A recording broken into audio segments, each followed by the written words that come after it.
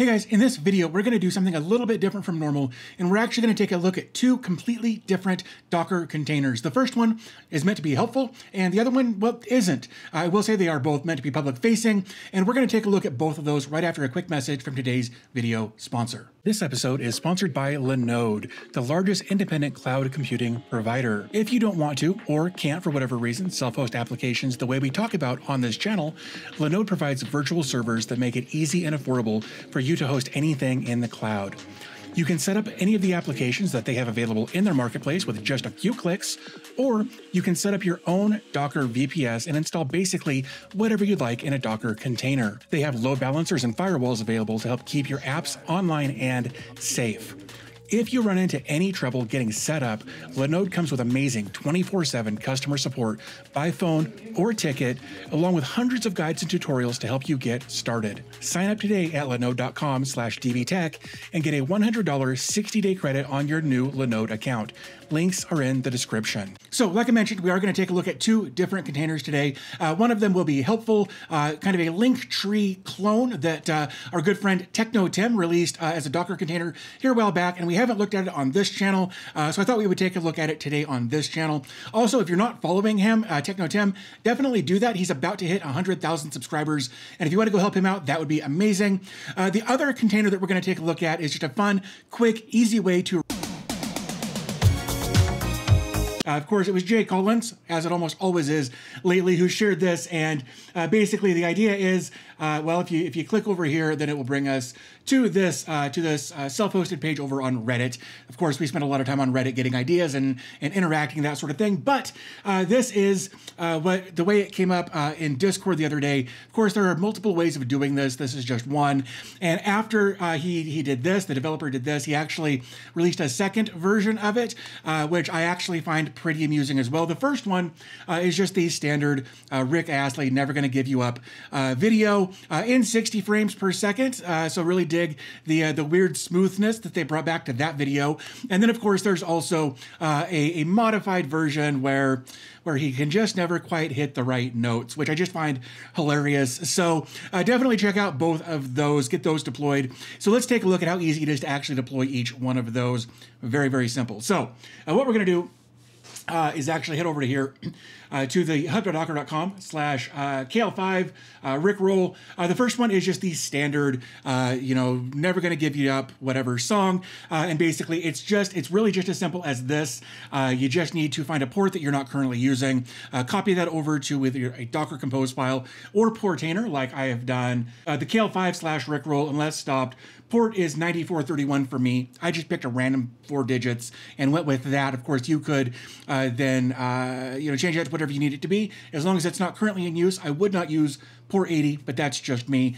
And then once you've got this deployed, let's just take a quick look at it. In my case, I can go to help.dbtech.com. I'm gonna make sure my volume is down. And just that quickly and easily, now we've got Rick Astley singing to us.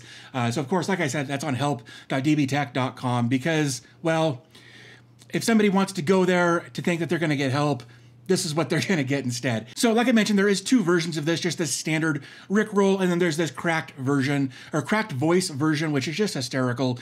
Definitely check both of those out. Like I said, it's very, very easy to just copy and paste this into, like I said, a Docker Compose file or into Portainer, find the right port. And then of course, you will want to make this public on your network, whether you're using Traffic, Nginx Proxy Manager, Cloudflare tunnels, whatever your preferred method of exposing your applications to the internet, definitely do this. Set it up on something that maybe somebody might actually go to, like help or questions or whatever you think will get people to go to that link and not be conspicuous, because it doesn't show up in the URL. In fact, if I come back over to here, like it just says homepage.mp4. There's nothing in the title up here, nothing to give it away until it's too late. Now, I do want to make note that there will be some things you'll have to do for compatibility purposes. Just so there's the standard x86 Rickroll, there's an ARM64 Rickroll, and then there's a voice crack Rickroll, both for x86 and ARM64. So make sure you choose the appropriate Docker Compose for the architecture that you're trying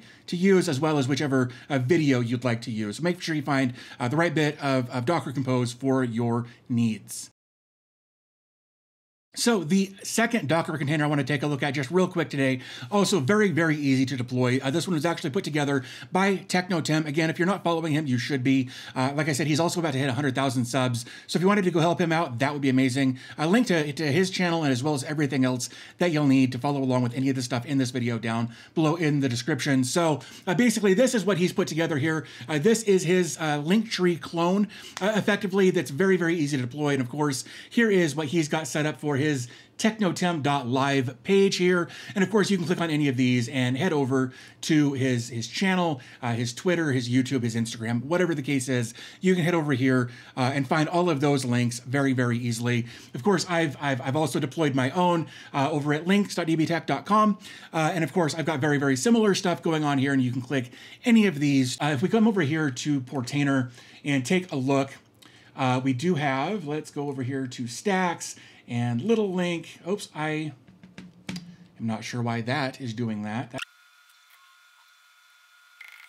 So for some reason, Portainer decided that even though I deployed this in Portainer, that it is limited access and I can't edit my stack. That is really, really weird.